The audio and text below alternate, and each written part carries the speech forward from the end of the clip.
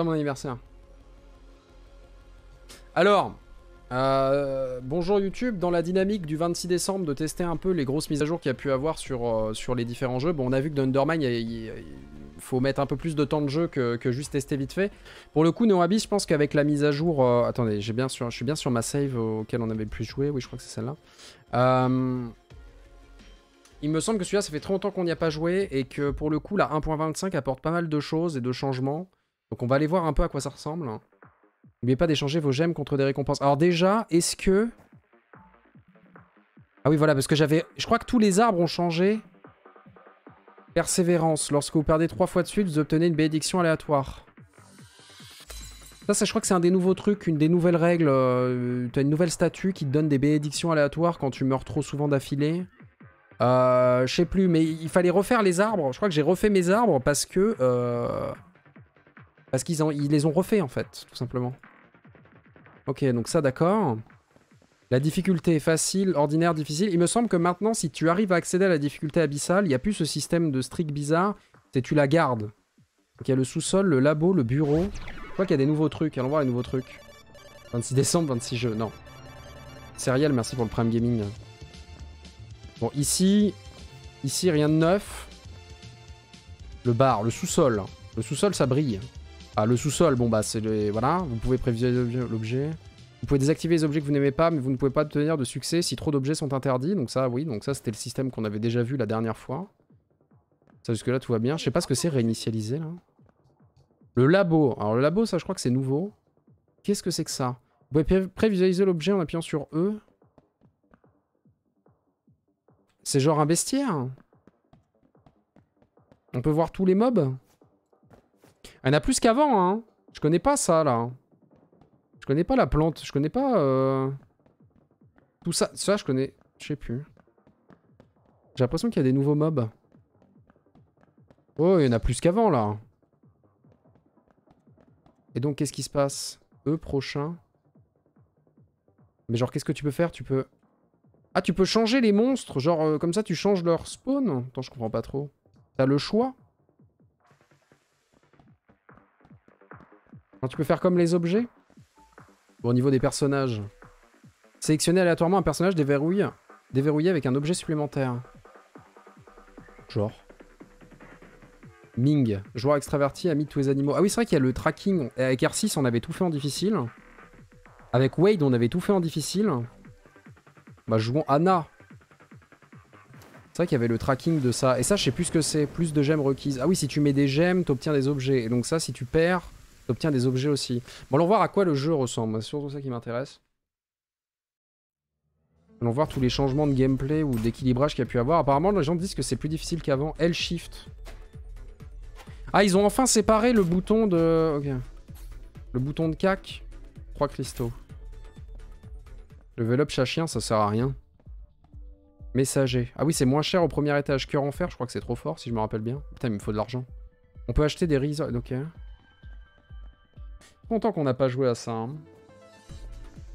Mais on est plus loin que la 1.25, c'est écrit 1.3.2 là. Ah, ce qui paraît, il y a des nouvelles musiques aussi. Bon là on dirait pas, mais...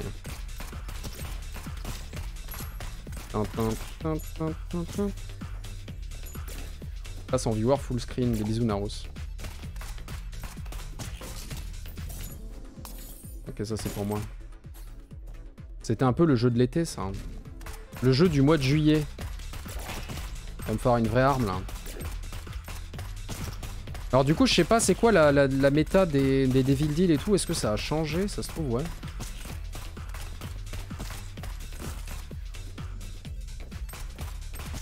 C'est pas le build spécial auquel t'as accès. Hein? Non, je crois pas, non. Non, le build spécial auquel j'ai accès, c'est pas expérimental, c'est closed beta, je crois.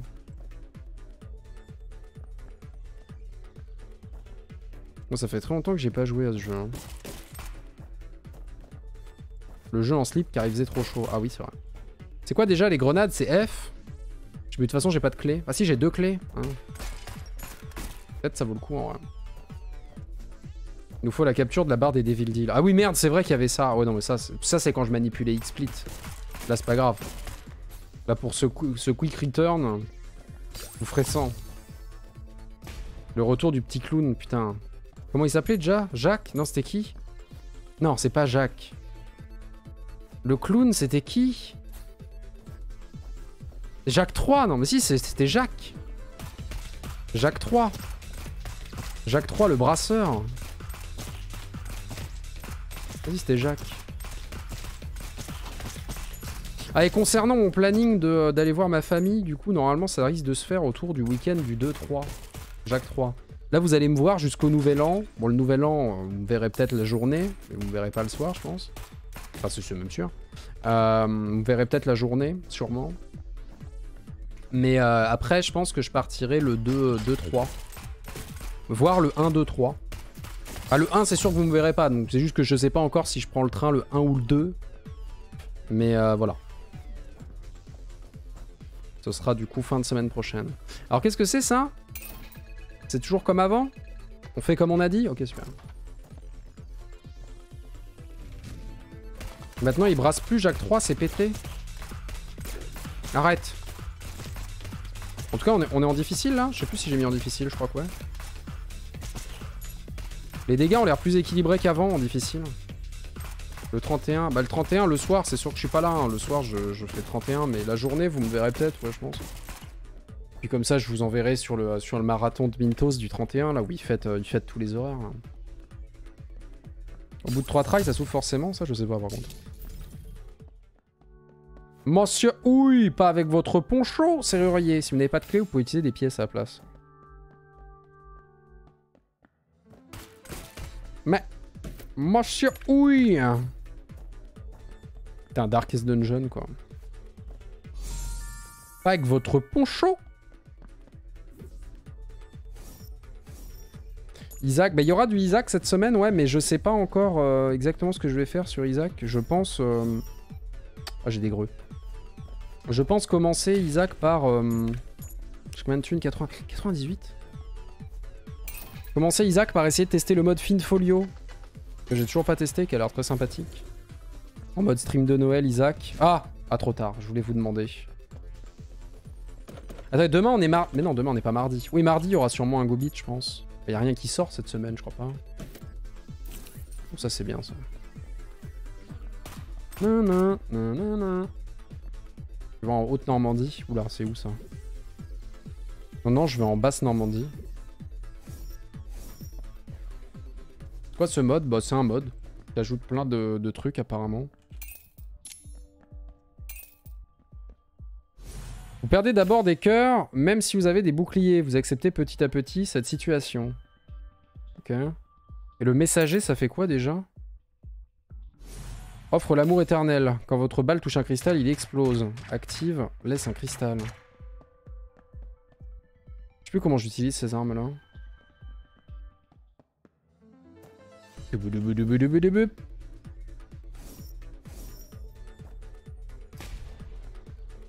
Le mode d'Isaac, c'est Finfolio. Oh putain, ça a changé ici, là. Oula. Mais attends, je peux pas... Je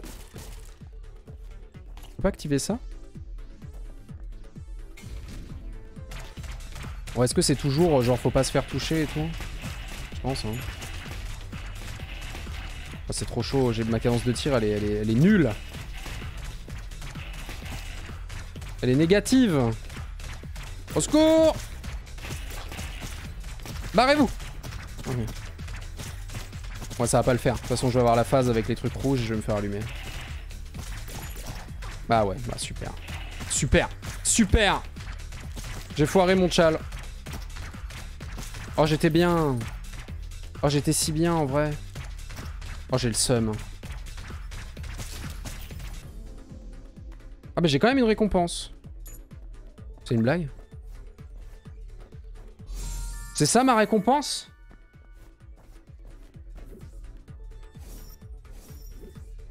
Est-ce que cette match est sortie sur Switch? Je sais pas. C'est ça ma récompense? C'est une brasse, c'est pas possible. Le jeu il s'est foutu de ma gueule là. Hâte de Silksong début de semaine pro. Oula, calmez-vous. Vous aurez des news sur Silksong, mais vous aurez pas grand chose de plus. Peut-être un contexte de date de sortie, mais... une sorte d'ébauche. L'argent, oui.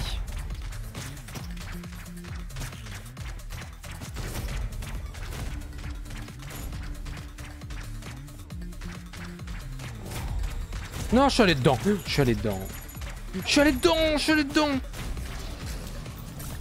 C'est quoi ça?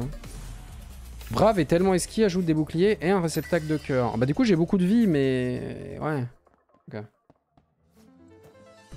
Récompense claquée parce que tu t'es fait toucher. Ouais, bah, mais donc c'est toujours ça. C'est toujours genre si tu te fais toucher, t'as rien quoi. C'est chaud en vrai.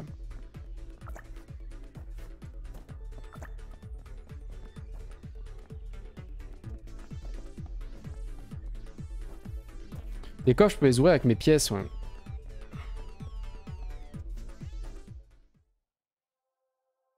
Ah, Néon Abyss, enfin pas Néon Abyss, mais Silksong, tranquille.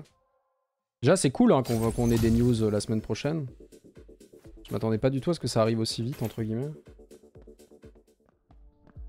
La baguette magique, le renard blanc. Ah, le renard blanc, c'est de la grosse brasse. Si on peut éviter d'utiliser ça.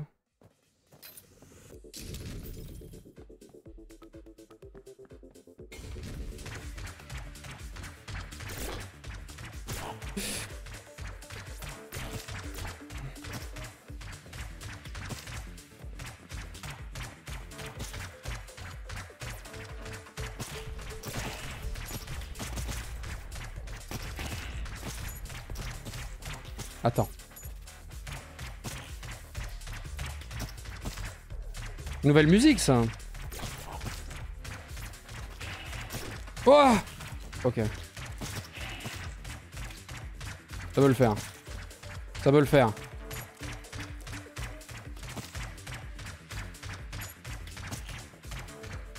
Je peux le faire. Yes. Un coffre doré, là, du coup. Ah, et là, j'ai un objet. Le pouvoir absolu améliore votre arme, augmente vos dégâts de mêlée et d'armes. Ah oui, nous c'est pété ça. Le diamant de pouvoir c'est cassé. Mais oui, mais c'est toujours... Bon, au moins il y a de la variété de musique quoi. C'est pas que l'autre brasse qu'on avait avant. C'est une bonne idée en vrai. Il devrait y avoir juste plus de titres encore comme ça. Ok Clicker, Gotti 2020. Oh non.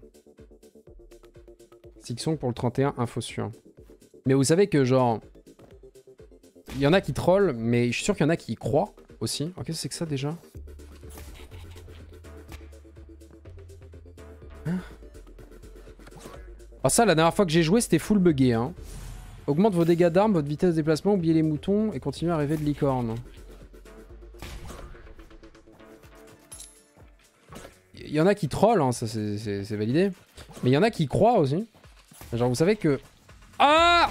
Ok. Ça n'arrivera pas, et genre c'est déjà dit en fait. Non, non, j'ai pris un coup. Et c'est toujours très bizarre cette salle en vrai. Pourquoi faire en fait? Ça a déjà été un peu spoil le contenu du magazine Edge relatif à Silksong. Il y a un mystère, c'est... Qu'est-ce qu'a fait celle-là? Colorer le monde. Elle a pas l'air aussi nulle qu'à l'époque, mais bon, je préfère le messager quand même. Comment j'utilise mon arme déjà? C'est quoi le bouton? Commande. Vers le bas. Utiliser bombe, interagir. Objectif, c'est clic droit? Okay. Ah oui, d'accord, mais oui. C'est vrai que ça utilise des cristaux. Il y a un seul point obscur, c'est que du coup, bah, Edge a eu une nouvelle démo en fait, pour pouvoir faire cet article. Ils ont pu tester une démo du jeu qui jusque-là était... personne n'avait joué à cette démo. Et les personnes de Edge ont dit, pour l'instant, ils nous ont pas dit si la démo allait être jouable ou pas. Est-ce que c'était une démo, un build qui était fait que pour le magazine Edge, ou est-ce que, ça se trouve, ils vont commencer à l'utiliser pour soit la proposer, je sais pas, sur un Nintendo eShop, ou juste la proposer à d'autres journalistes ou quoi, on sait pas. Mais je veux dire, vous aurez pas de Shadow Drop de Silksong le 31, ça fallait pas y croire, et genre faut arrêter d'y croire maintenant si vous y croyez encore. C'est un nouveau monstre ça. Hein.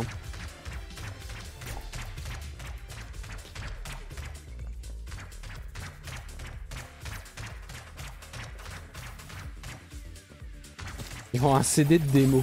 Hein? Oh, le docteur bleu. Et la date de sortie, moi je pense pas que ça en parle, mais plutôt d'un... Plutôt d'une... comment dire... Une période en mode... Pourquoi il me dit qu'il y a une pièce alors qu'il n'y a rien? Merci Goobmax pour le sub T2, des gros bisous. Je suis vraiment le pire joueur ever.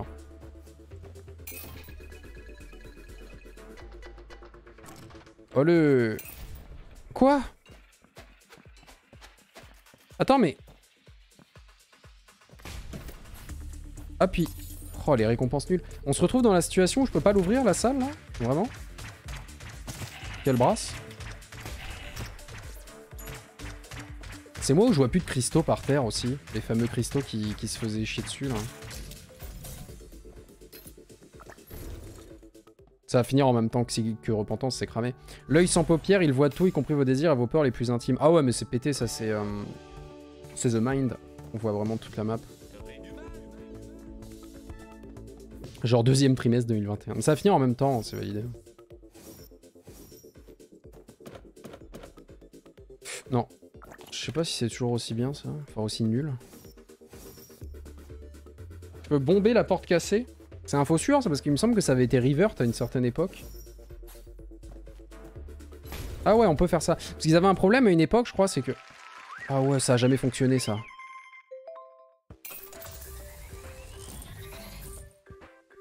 Il y a plein d'objets cool à gauche, là. Hein. Sinon, il y a le rayon laser à droite, mais j'ai jamais réussi à faire fonctionner ce truc. Attends. J'ai jamais réussi à faire fonctionner ce machin.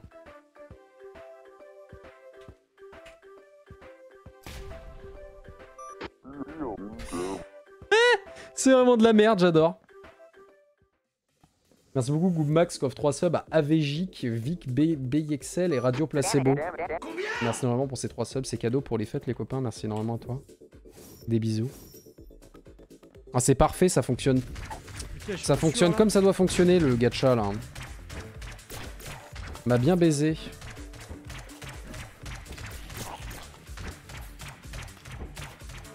C'est quoi?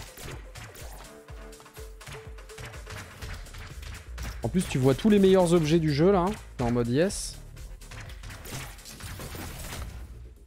Ok. Faut bomber les portes que t'as pas pu ouvrir. Ouais, non, mais ça, d'accord. En fait, le truc, c'est que. Vous savez, moi j'avais arrêté de jouer à Non Abyss parce qu'il y avait un moment où les mises à jour, ils arrêtaient pas de revert des trucs qui existaient, mais. Tu vois, ils arrêtaient pas de changer en fait. Là, la 1.25, j'ai l'impression que quand même c'était une grosse mise à jour qui est en mode bon, on sait où on va, donc j'ai envie de voir où ils veulent aller avec. Voir un peu quel type d'équilibrage il y a dans le jeu. Mais il fut un temps, tu vois, où t'avais eu l'histoire de...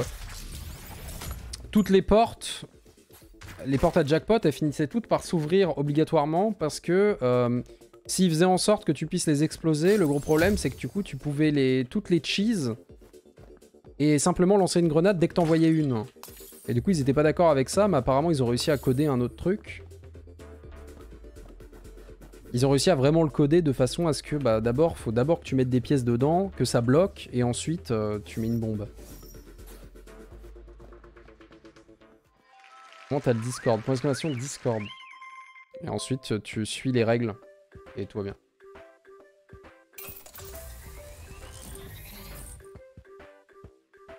Je vais tenter les lunettes.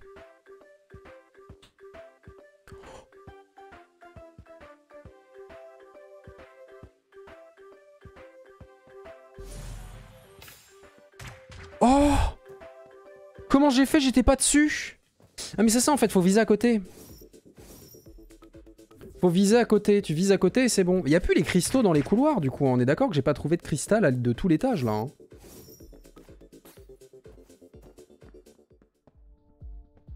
On est d'accord que j'ai pas trouvé un seul cristal. Vous savez les cristaux qui étaient par terre et on rageait tout le temps dessus parce qu'ils finissaient par se transformer en se faisant toucher par des monstres et pas par nous-mêmes. Nick. Oh non Nick. Attends, est-ce qu'il y a toujours le dégât gratuit sur Nick? Non. Au secours Nick.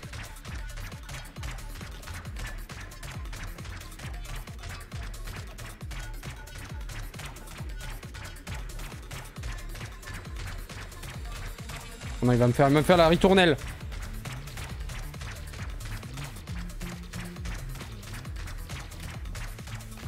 Oh bah ouais, mais c'était chaud là. C'est dommage parce que si j'y arrivais là j'avais ma God Room je crois. Tirer un coup, rincer, répéter augmente considérablement vos dégâts d'armes. Ok. Je recommande le jeu Over Isaac et Gungeon. Non, j'arrête de recommander des jeux. Non, en vrai non. Je sais pas. Non, Abyss, moi je l'ai bien kiffé, mais... Isaac et Gungeon sont plus terminés, quoi. Bien plus terminés que lui. Donc si vous avez des doutes, je vous le recommande pas, je sais pas. Attendez peut-être encore plus de mises à jour, je sais pas. Histoire d'être sûr.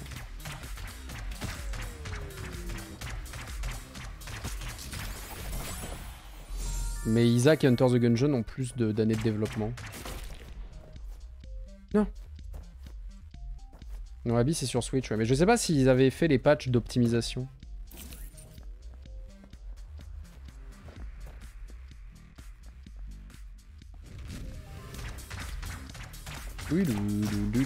Non! Oh, je suis allé dessus.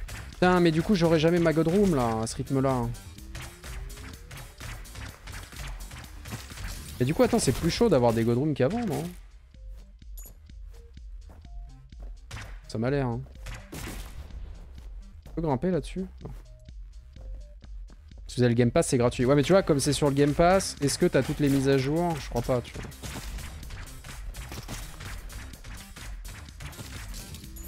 Oh. Oh, finally.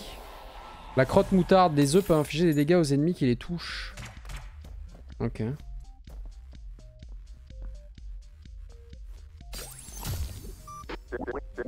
Alors la God Room. Ah, le masque fou, je sais plus si c'était bien. Augmente considérablement votre cadence de tir. Ah oui. Ah ouais, bien. Parfait ça. Parfait. Et il y a un autre coffre.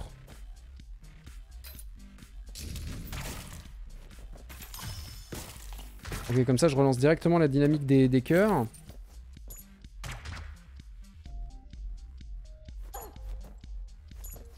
Ok, ça va, j'ai pu prendre. Je peux prendre les pièces. Merci beaucoup, Goubmax, qu'on remet 3 à Seulu Sultan, Ascorius et Jadzef Corzona. Merci beaucoup. Merci énormément. Si vous en avez reçu un, je peux valider, merci. Les tokens pour débloquer les trucs en fin de run, je sais pas. Honnêtement, je sais pas où est-ce qu'ils en étaient dans le design et tout. Ça fait très longtemps que j'avais arrêté de suivre les mages. C'est pour ça qu'on reteste vite fait là, vu que c'est Noël. Une astuce pour les salles secrètes?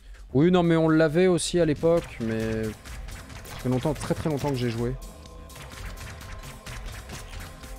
Ah mais attends, mais eux on leur fait des dégâts, peu importe qu'ils soient en phase... Ah ouais, ça change un peu tout ça. Parce qu'eux ils étaient bien relous, il fut un temps.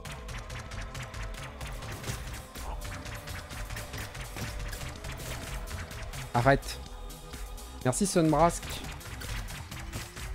pour les 17 mois de Prime Gaming. Mais du coup si tu veux me redire, Etali, tu peux, mais je pense qu'on a le même trick en tête. C'est juste de vérifier les salles qui ont déjà 3 connexions, et puis dans ces salles là si c'est possible ou pas de...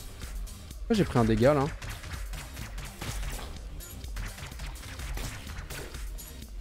Pourquoi j'ai pris là?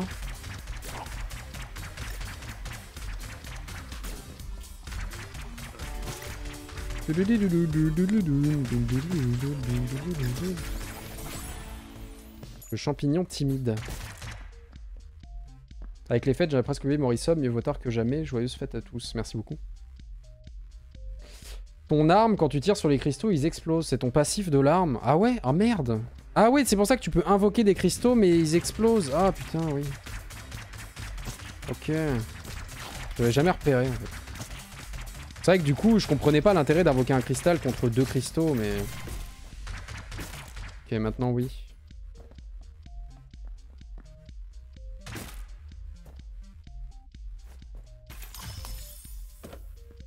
Putain, mais du coup, ils ont bien revert.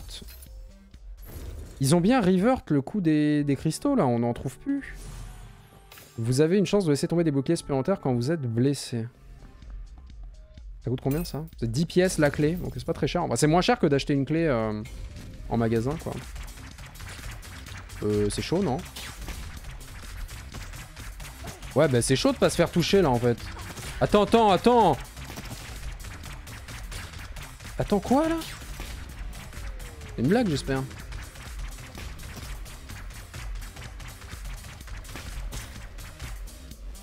J'ai pris si cher. Et c'est pas fini. Ah, yes.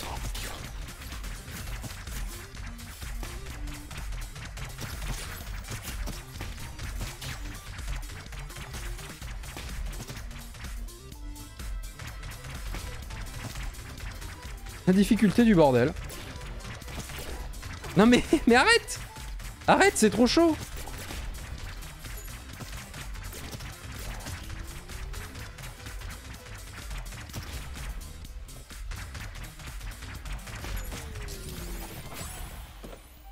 Mais pourquoi j'ai... Meilleur votre arme au moment de vos dégâts d'armes. Pourquoi j'ai eu un objet? C'est pas que si on se fait pas tout... Il y a peut-être des salles maintenant, genre elles sont réputées comme difficiles, mais si tu y arrives, tu gagnes un... J'ai pas compris. Bon, en tout cas, j'ai eu le marteau, et le marteau c'est un des meilleurs trucs du jeu, donc beaucoup de plaisir finalement. Merci Goubmax Corméen à Dofilito. Merci beaucoup. Combien? Et Just Druid, merci pour les 2 mois de Prime Gaming. Et Luna, merci pour les 6 mois Prime Gaming. Qui dit bonne fête à tous. Merci. Les cristaux qui augmentent les chances de Godroom se débloquent dans l'arbre de talent. Si t'as pas acheté, pas de cristaux dans les niveaux. Ah merde! Ah merde, oui, bah oui, comme j'ai refait l'arbre de talent quand il y avait eu la mage, je sais plus quand là, j'avais pas remarqué que c'était dedans. Ok. Ah ouais, chiant. Ça dépend des néons sur la droite de la salle.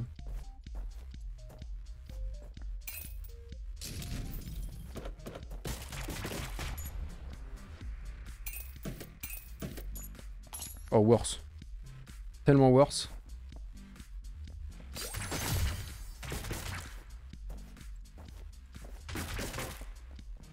Ouais, mais du coup, c'est chaud de... Ouais. Sans les gros cristaux, là, c'est un peu compliqué. Pas se mentir. Je crois que c'est un peu nul. Hein. Merci James Dan pour le Prime Gaming, merci beaucoup. Attends. J'ai bien attendu, hein.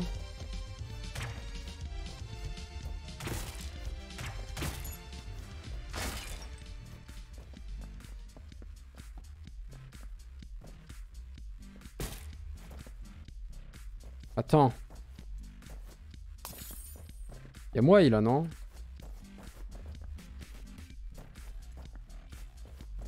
Putain, y'a pas moi.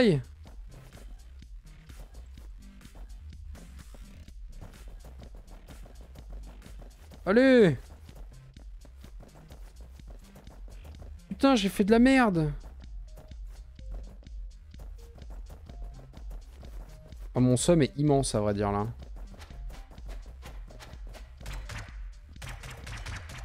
Bouge ça! Pourquoi ça marche pas? Je crois que j'avance un peu là, non? On va faire péter un cristal. Ah si, je peux faire ça sinon. Hein. C'est vrai. C'est vrai. Bien vu à vous. J'avais été si fort. L'opti est magnifique. 3 hours later. Mais je pouvais, hein. Sinon ma strat, elle fonctionne. C'est juste que c'est une strat pour les gens qui aiment bien perdre leur temps, quoi. Mais ça fonctionnait. Ça l'effectuait. T'as déjà passé 30 minutes à déplacer un tonneau comme ça? Enfin, heureusement, on a été meilleur, quoi. Ah, je peux pas aller là. Attends, mais il y a un endroit où il y avait masse truc, je crois. Déjà là.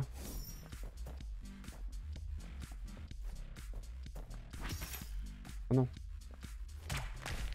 Oh, j'ai le seum.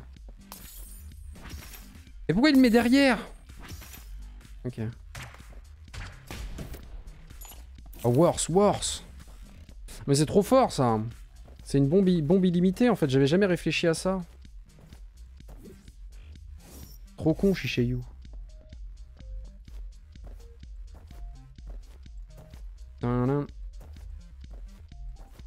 Merde, j'avais tout ouvert. Je suis trop con.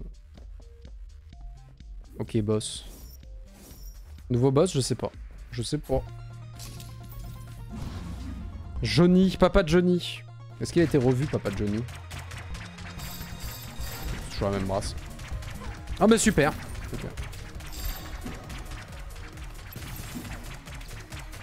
Papa Johnny déjà maintenant j'ai l'impression qu'il prend les dégâts. À l'époque c'était pas trop son kiff de prendre tous les dégâts qu'on lui mettait.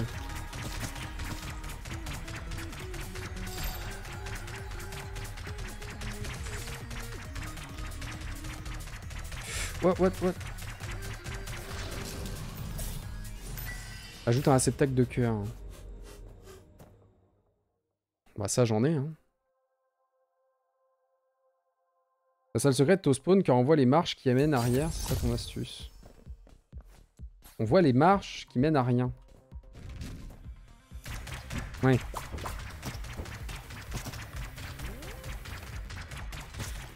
Je vais me faire défoncer je pense. Hein. Parce que là ça va, mais prochain étage je vais prendre un coup par un coup. Entier. Wow. Ah mais on peut pas avoir plus de 10... 1, 2, 3, 4, 5, 6, 7, 8... Ah non on peut pas avoir plus que 8 cœurs bleus. C'était pas plus. Ça me fait bizarre.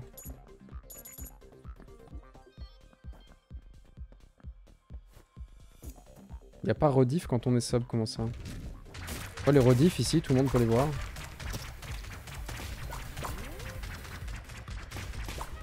Non mais qu'est-ce que je fais? Je saute dedans, je suis vraiment un troll. Oh, putain, je suis en sueur là. Faudrait que je trouve un truc qui augmente mes dégâts en fonction de mon nombre de cœurs rouges là, c'était pété ça.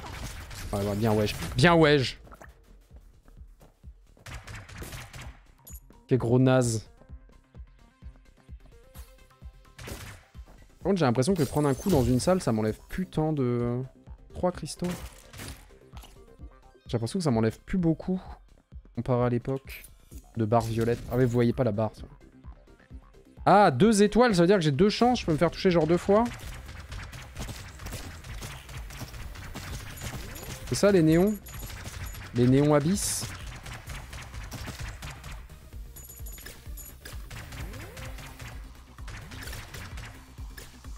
Au secours. J'ai oublié les patterns.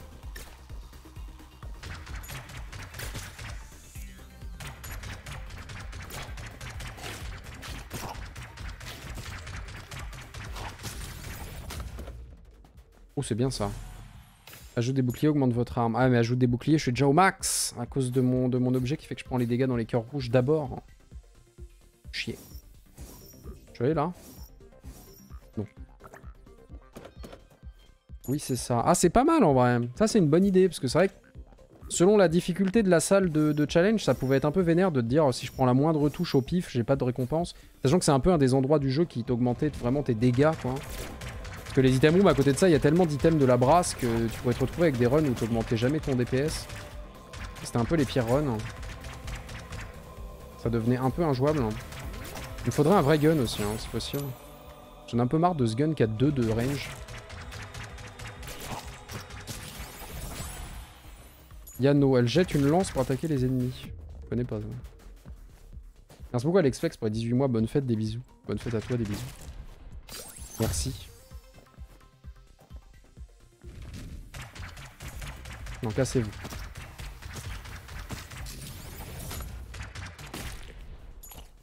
Cassez-vous.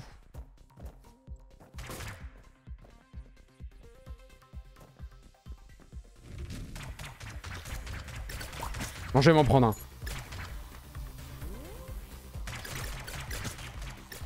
Ah! J'ai accès au DD? À la Godroom? Oui. Ok, go.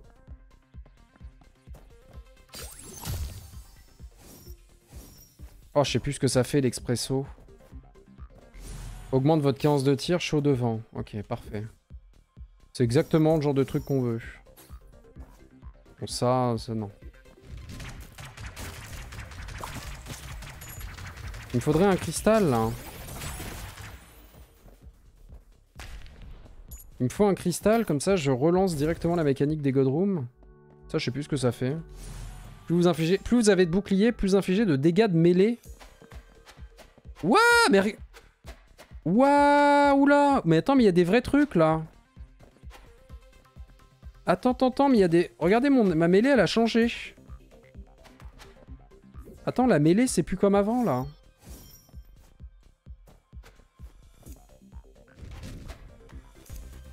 Ah, parce que là, avec tous mes boucliers, des dégâts de mêlée... Ah ouais, mais c'est pas la même, hein.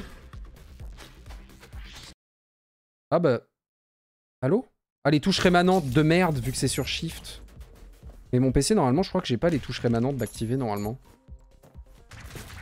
Comment c'est possible? Mais attends, je vais désactiver, je vais mettre sur autre chose. L-Shift. C'est quoi? L-Shift, compétence du personnage ou A? Reconfigurer les commandes. Objet actif, souris, machin. Est-ce que genre... Compétence du personnage, L-Shift, A... Ou à la souris, je peux pas mettre une touche souris? Ah si, je peux mettre une touche souris. Ah, ah ouais. Ah ouais. Ah, le jeu, il fait déjà un peu plus fini qu'à l'époque, quoi. Avec sa coupe comme avant. Bon, après, je pense que je fais toujours plus de DPS avec ça, mais... Si j'avais une vraie arme qui fait des dégâts de mêlée, je pense que là, il y aurait un build. Hein. Parce que ça, c'est sa compétence à elle de pouvoir mettre des coups de cac à n'importe quel moment. Mais je savais pas que maintenant, c'était viable, en fait. C'est uniquement ce perso qui a un couteau sur Shift, les autres, c'est toujours autant de la brasse. Ouais, ouais, mais... Il y a des personnages cac, sinon, dans le jeu. Donc si ça se trouve, maintenant, ils sont jouables.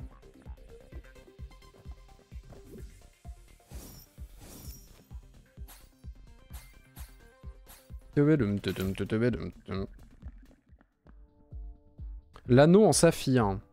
Je sais plus ce que c'est honnêtement. Chaque fois que vous ramassez une pièce, vous avez une chance d'obtenir des boucliers supplémentaires. Et l'onde dorée. Un pieux mensonge laisse des pièces aléatoires. Quand vos balles touchent la pièce, elle se dédouble ou disparaît. Ça n'a pas beaucoup de range non plus, mais je me dis bon. Est-ce que je préfère pas ça? On va voir les dégâts.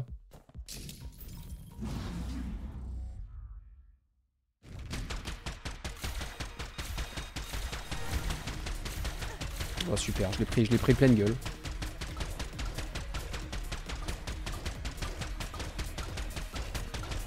Vive la range en tout cas. Hein. Arrête! Non!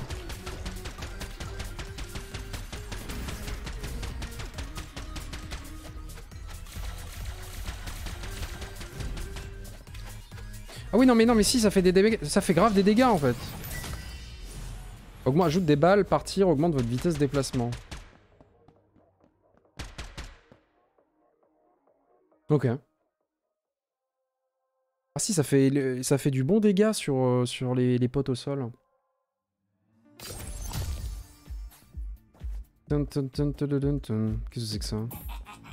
Un vendeur de greux, un vendeur de cœur, vendeur de clés, vendeur de pièces, vendeur de... Je sais même pas ce que c'est. Ok. Les boutiquiers, quoi. Commencez par aller à droite.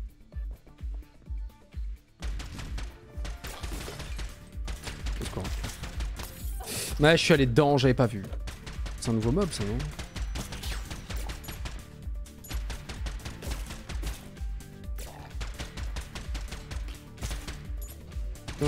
Ok, au secours.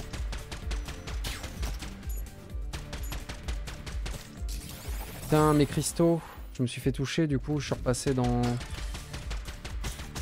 je pense qu'on peut dire adieu. À la God Room. À moins que j'arrive à l'eau. Non, mais le shop... Putain, mais je prends les pires coups.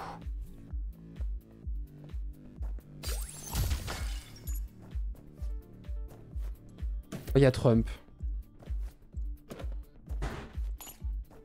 Au secours, il y a Trump. Ah, mais c'est 2 clés maintenant. J'ai le droit de me faire toucher 2 fois.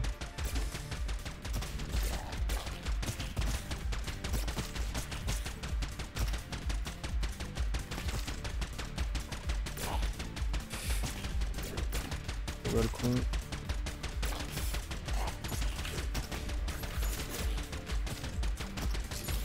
Easy. Easy. Oh, c'est pété ça. Améliorer votre arme, augmente votre cadence de tir. En fait, j'ai juste pas de range, quoi. Si j'avais de la range, why not, mais... Ma range est juste ridicule, quoi.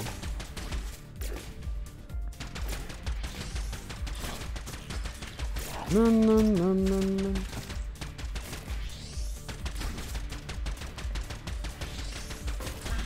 Ça a l'air plus balanced qu'à l'époque en vrai. Hein. Parce que genre là, j'ai l'impression de faire assez de dégâts aux monstres, mais j'ai l'impression qu'ils sont assez dangereux pour pouvoir me péter la gueule.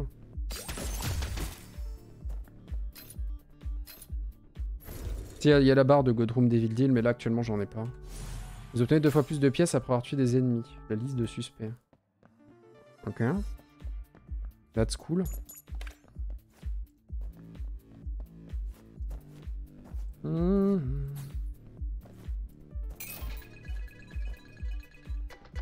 Allez. Putain, la non-chatte, quoi. J'ai pas d'argent. Je sais même pas pourquoi j'en mets là-dedans.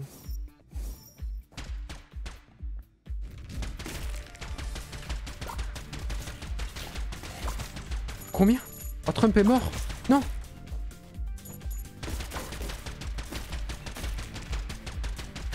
Trump is dead. Ah, j'ai Jack. Ah oui, j'ai l'autre Jack. Il y avait Jack Meuf, c'est vrai. Bon, bah, là-bas. Laisse-moi y aller.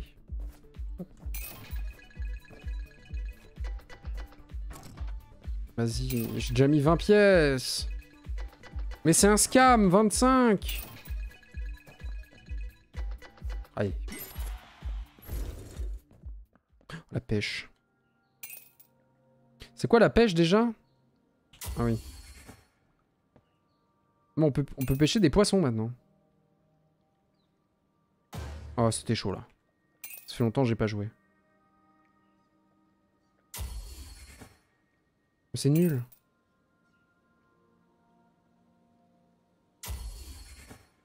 Oh oui.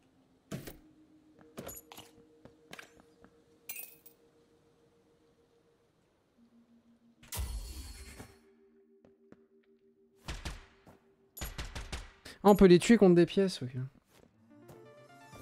Bon, mais la pêche c'est bien, mais quand t'as plus de thunes. Parce que là j'aimerais garder mes thunes pour le shop. On sait jamais.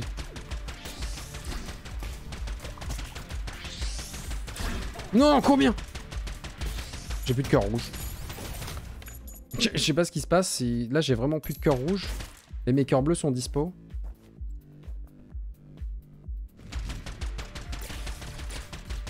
Attends, il se passe des trucs bizarres. Il se passe des trucs chelous.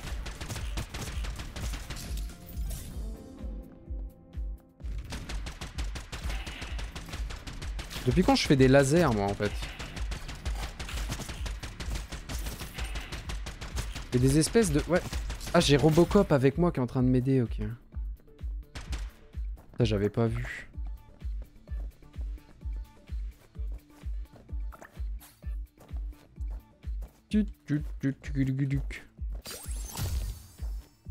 Ok, on relance la mécanique, tout ça pour se faire toucher sur le boss après, ça c'est pas grave. L'assistant virtuel. Et vous voyez, c'est là que j'ai le seum. Parce que assistant virtuel, je crois que c'est fort. Mais du coup, j'ai pas l'argent.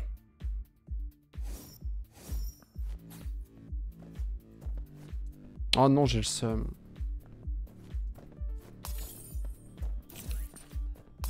Ça fait quoi ça?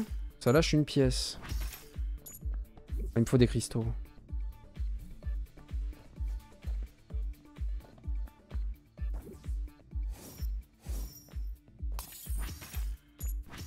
Oh, oui. Oh la chatte. La chatte, la vraie. Assistant virtuel. Quand vous perdez un bouclier, vous avez une chance d'obtenir un lutin protecteur. Mais c'est nul en fait. Pourquoi je pensais que c'était bien ça? Alors que c'est de la merde.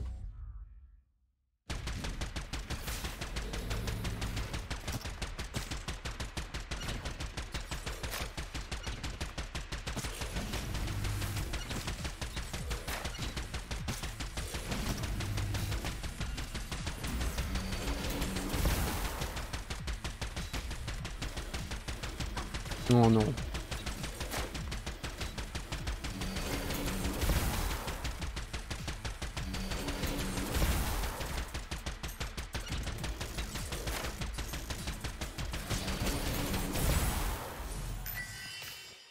Augmente vos dégâts d'armes et votre cadence de tir.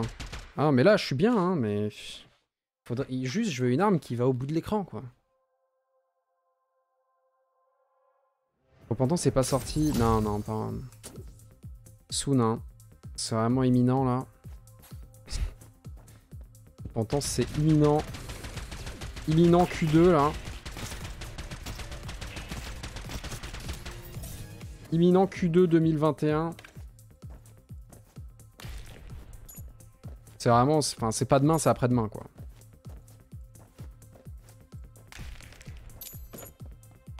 Je pense que c'est assez clair.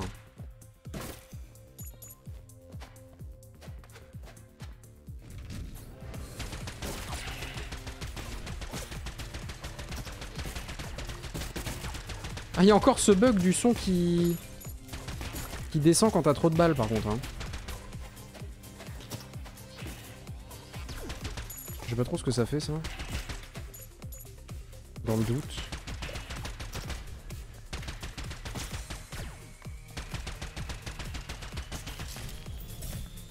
Oh, j'ai pas pris de coup, hein. Solide. Et il me faut la blinde de clés, par contre, pour pouvoir tout faire, là. Oh non, c'est cool ça. Yes. J'ai pas le droit de prendre de coups. Ah, quoique. C'est pas le même symbole. Là, je crois que celle-là, j'ai peut-être juste besoin de survivre en vrai.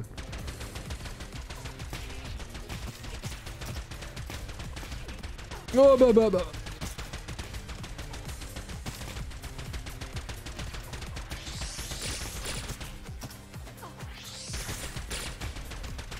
C'est qui lui? Je le connais pas moi.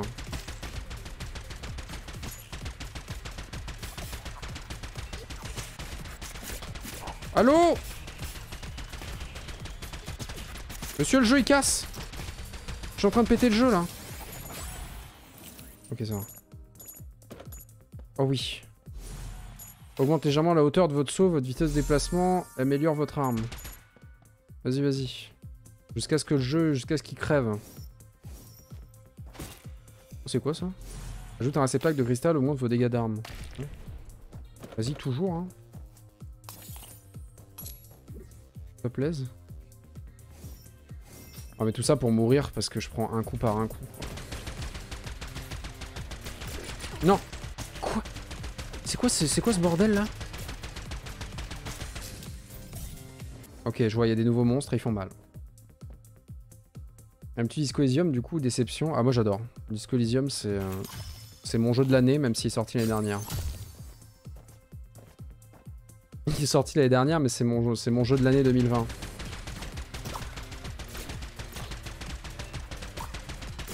C'est fini, oui.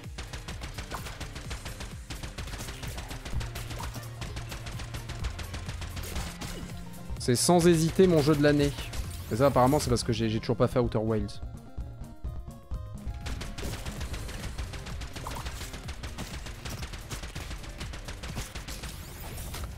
C'est quoi? Je finis jamais la run, je pense. Hein. Tu vas continuer leur stream. Moi, j'ai mis 11 heures dedans, là, et... J'en aurais mis 10 fois plus si je me contrôlais pas un minimum. Et pourtant, j'ai l'impression de pas me contrôler, quoi, donc...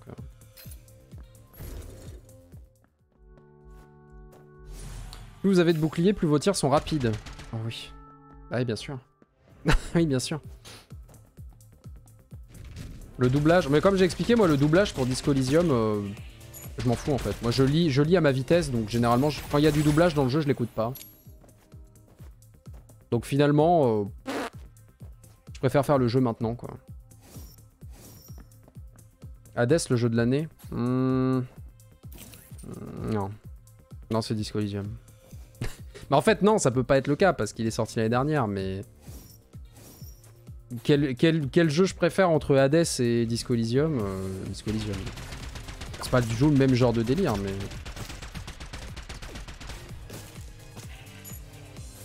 Je suis team Disco, quoi.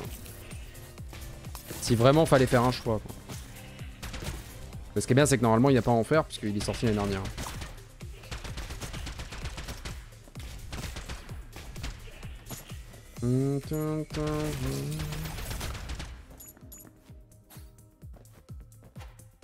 Attends, mais...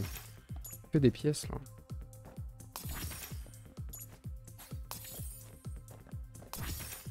Nice.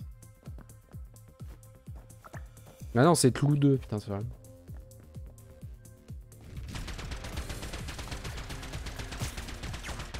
Qu'est-ce que c'est que ces machines du vortex là? Oh non, vas-y, j'ai pris un coup. Oh, je me déteste. Le jeu il est en train de souffrir là. Hein. J'ai trop de cadence de tir. Hein. Le jeu il kiffe pas. Hein.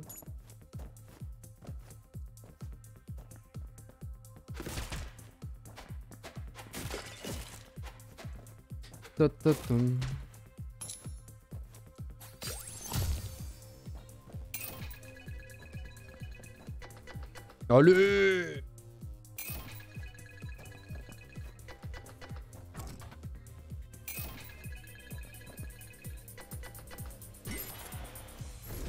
Allez! Oh, c'est quoi ça? Tirez, changez-les de la même couleur. Hein? Hein?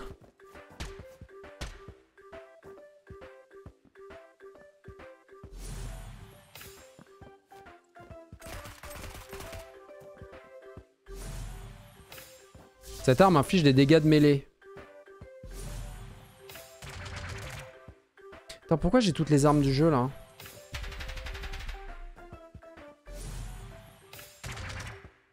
Pourquoi j'ai toutes les armes du jeu?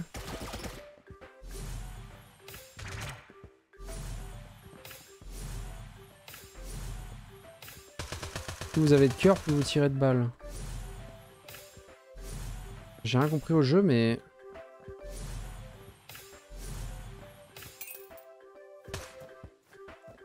Tout ce que je sais, c'est que j'ai gagné, apparemment. Ah, mais en fait... Attends. Je pense... J'ai perdu au jeu, mais j'ai quand même gagné parce que j'ai eu toutes les armes, en fait. Non? Je pense que j'ai eu un bug. Oh, c'est fort, ça. Est-ce que c'est enfin fort, cette arme? C'est pas clair.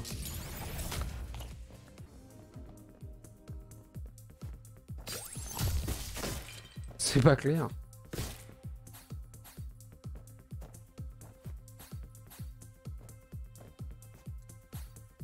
Non. Oh, c'est pas grave. T'as gagné à la frame. Ah, mais même si j'ai gagné à la frame, pourquoi j'ai eu toutes les armes du jeu?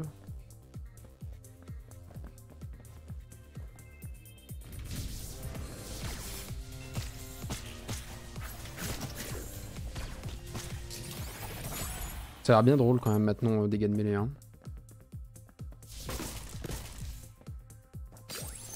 Ça a l'air de faire le taf quoi.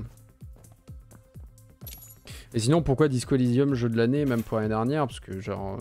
tout en fait. Tout est ouf dans le jeu. Hein. Je vais pas trouver un seul défaut pour l'instant. Genre tout est dingue. Mais le plus impressionnant c'est à quel point genre tout est cohérent dans l'univers quoi.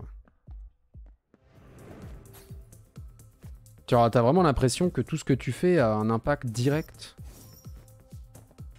Tous tes choix.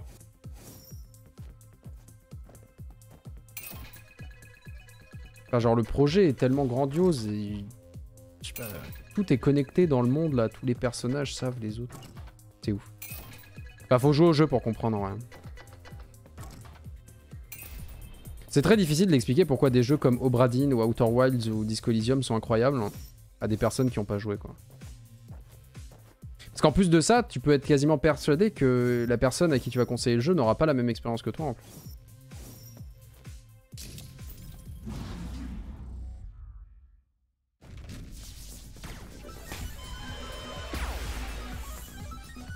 Bah cool, je lui fais pas de dégâts.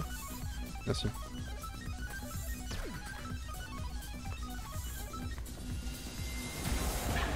Ah mais c'est chaud parce qu'il faut aller au CAC.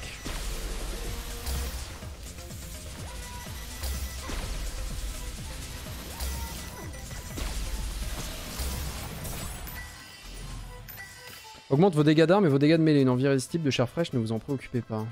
C'est chaud. Hein. Merci papa le pingouin pour les 11 mois presque lents. Merci beaucoup. Merci. New music. Ok, je crois que j'ai pas le droit de me faire toucher une seule fois là.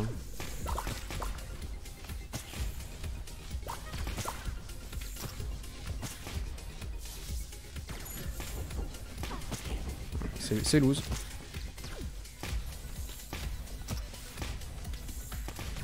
Ah, le problème c'est ma range. Et salut à tous. C'est mort. C'était une belle game.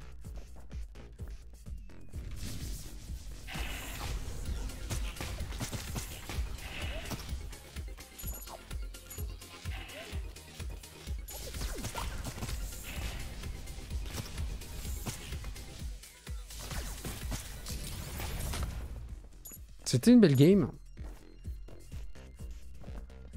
Et pour la mettre au bout là, en plus c'est Zeus à la fin de cet étage là. Ouais, c'est chaud.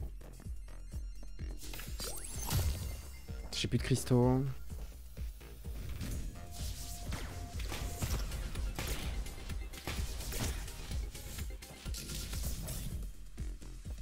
Pourquoi il me dit qu'il y a des pièces, il n'y a rien? Cette arme de base doit être bien nulle, oui. Mais il fut un temps où même pas de base, elle était nulle aussi, parce que tu pouvais pas, en fait, les dégâts de mêlée, ça fonctionnait pas, en vrai. Jacques 3, putain. Ça fait si longtemps qu'on t'avait pas vu, Jacques 3. Arrête.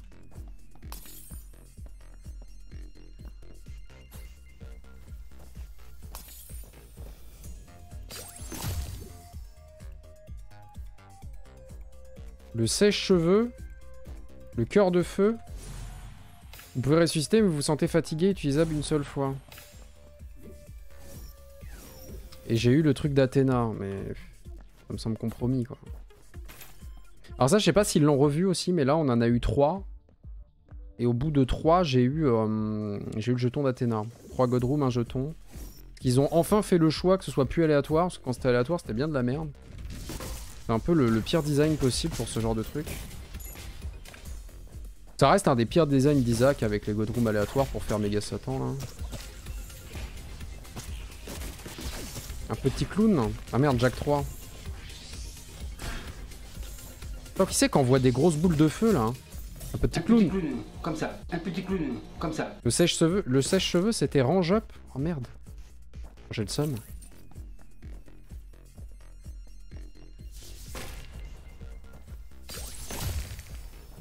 Range up. Putain, j'ai grave le seum, en vrai. J'aurais bien voulu un petit range up, là.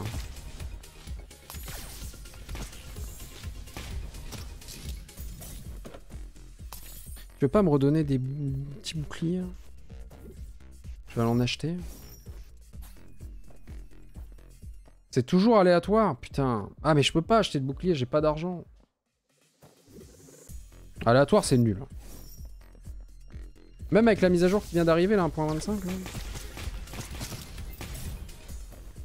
C'est quoi ça? Un vendeur de clés.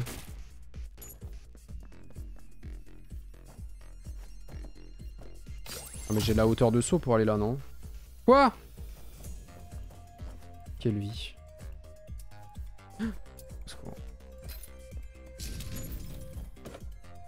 Oh, je t'avoue, si je peux avoir les 70, là je sais plus ce qu'il fait le casque de réalité virtuelle, mais je crois qu'il est pas mal.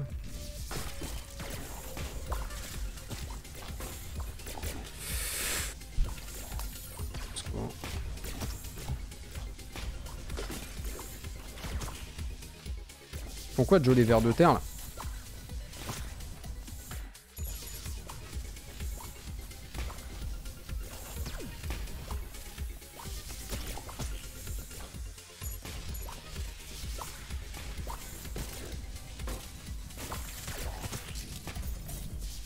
En vrai ça fait le taf, mais faut juste jouer d'une manière tellement particulière, quoi. Faut se planquer, quoi.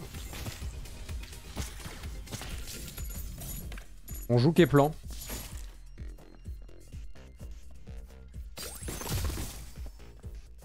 Ok. Un petit clown. Comme ça. C'est quoi ça? Vous avez une chance de bloquer les dégâts venant de derrière. Vous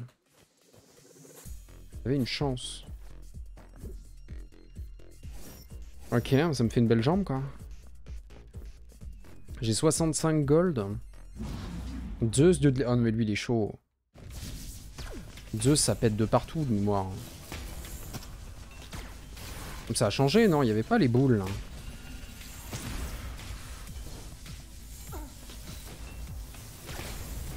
Il a l'air de bien kiffer les dégâts de mêlée en tout cas.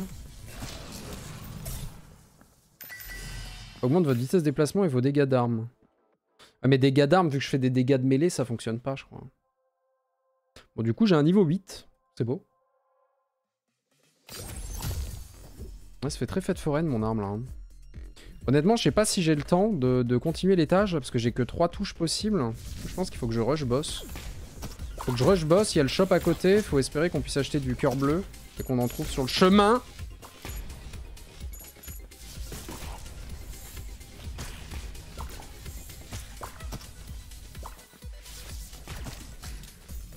Mais je pense qu'il faut pas que je compte sur faire tout l'étage là. L'actif de l'item c'est du vol, je crois. Actif, voler en toute liberté. Ah ouais, faudrait que je fasse ça sur le boss. Ouais. Oh c'est chaud. Attends mais ça passe à travers les murs et tout. Attends.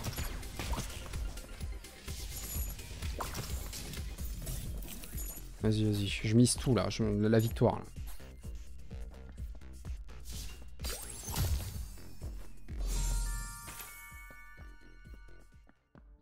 Le dernier espoir. Je suis con hein.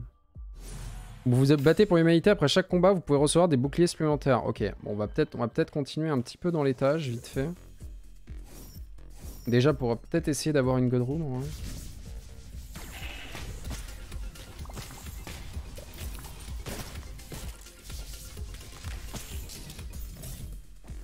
Ok, que je le sens bien.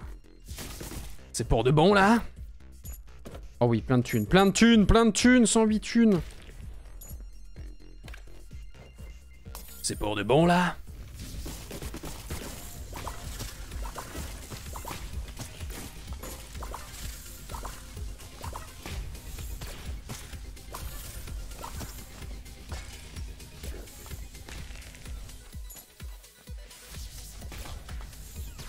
Il est où le mob? Et il veut pas mourir? Il est intuable. Je vais le tuer. Rip. Mais non, mais qu'est-ce que... Mais Nick!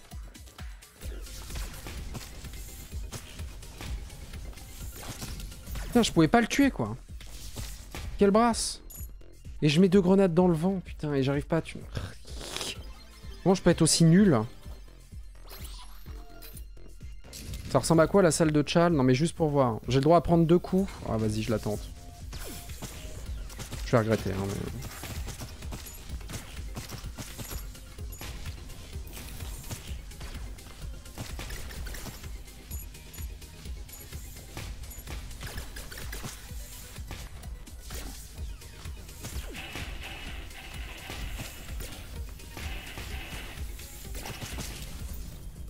Sans prendre un seul coup. Ok. Augmente votre vitesse de déplacement, améliore votre arme. Ok.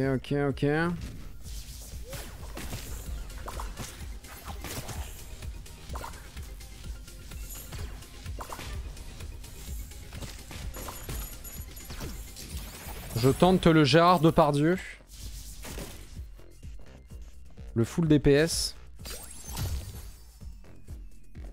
Ok, j'ai pas les ressources pour aller en bas là. Faut juste que j'arrive à faire cette salle sans prendre un coup, ce serait magnifique. Oh super! Je l'ai pris dans le cul. J'aurais pas assez de clés, on est d'accord hein.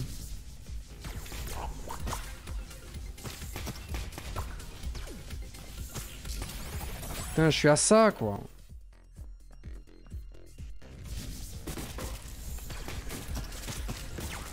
C'est qui lui? C'est qui lui? Oh! Ça passe? Il reste des mobs? Ok, ça passe. Putain, je suis encore à ça. Le jeu, il veut pas, hein. Arrête, je vais trop vite. J'arrive pas à faire des petits mouvements. On se calme. J'ai pas ce que je veux. Non, non, non. Putain, le jeu m'a tout pris, quoi.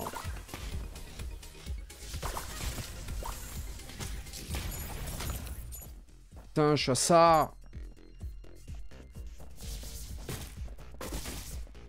Je vais aller payer mon item room quand même, tant pis. Tant pis, j'aurais tout donné pour essayer de revoir un truc. C'est le cube de quoi, ça? Chaque fois que vous activez la pierre de portail, vous avez une chance d'obtenir un bouclier. Ah ouais, mais j'ai des trucs pétés. Hein. T'as pas le serrurier? Si. Non, mais là, je vais tout donner. Hein. Je vais tout donner, je vais aller sur le boss et puis on verra bien. Puis voilà, un peu de couverture. J'hésite même à changer d'arme en vrai. Genre là, je prends ça. La veuve noire. Retenez votre respiration, faites une roulade. Ah ouais, mais ça va faire trop mal. Hein. J'espère. Merci Diablos pour les 2 mois de Prime Gaming, des bisous. Ouais, ça donne le vol contre elle. Vous avez vu? Genre gratuit, il y avait le vol par terre.